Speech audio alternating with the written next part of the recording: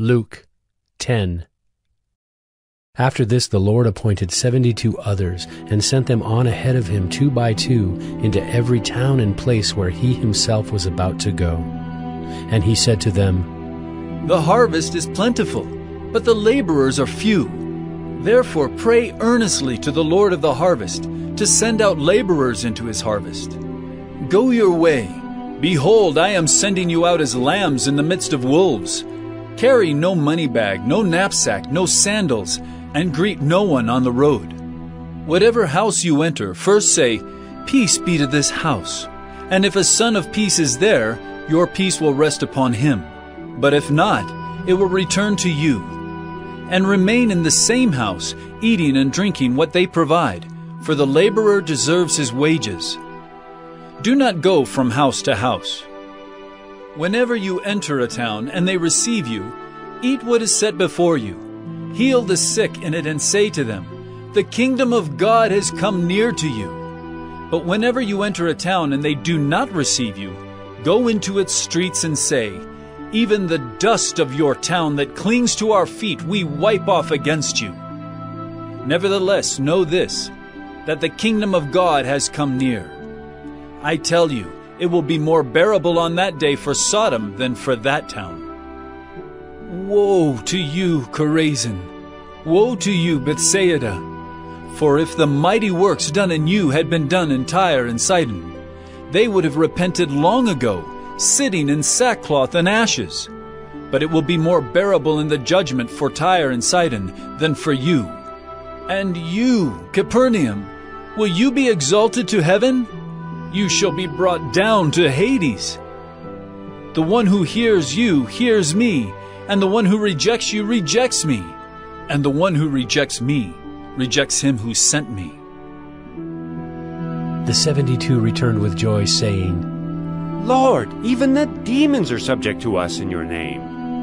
And he said to them, I saw Satan fall like lightning from heaven. Behold, I have given you authority to tread on serpents and scorpions, and over all the power of the enemy, and nothing shall hurt you. Nevertheless, do not rejoice in this, that the spirits are subject to you, but rejoice that your names are written in heaven. In that same hour he rejoiced in the Holy Spirit and said, I thank you, Father, Lord of heaven and earth, that you have hidden these things from the wise and understanding, and revealed them to little children. Yes, Father, for such was your gracious will.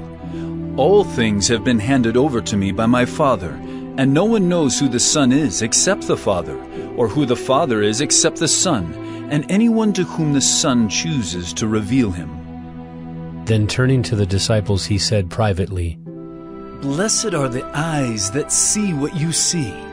For I tell you that many prophets and kings desired to see what you see, and did not see it, and to hear what you hear, and did not hear it. And behold, a lawyer stood up to put him to the test, saying, Teacher, what shall I do to inherit eternal life? He said to him, What is written in the law? How do you read it? And he answered, You shall love the Lord your God with all your heart, and with all your soul, and with all your strength, and with all your mind, and your neighbor as yourself. And he said to him, You have answered correctly. Do this, and you will live. But he, desiring to justify himself, said to Jesus, And who is my neighbor?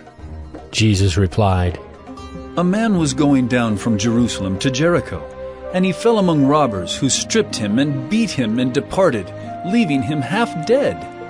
Now, by chance, a priest was going down that road, and when he saw him, he passed by on the other side. So, likewise, a Levite, when he came to the place and saw him, passed by on the other side. But a Samaritan, as he journeyed, came to where he was, and when he saw him, he had compassion. He went to him and bound up his wounds, pouring on oil and wine. Then he set him on his own animal and brought him to an inn and took care of him. And the next day he took out 2 denarii and gave them to the innkeeper, saying, Take care of him, and whatever more you spend I will repay you when I come back.